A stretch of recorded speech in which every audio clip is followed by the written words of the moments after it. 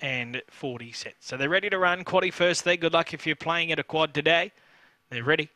And they're off and racing now. Bouncing fast, Blossom Bell out of box number 2, and it's Spear to the front early from Tenno Creek. Moving up third, Destroyer on the outside of Quick Step.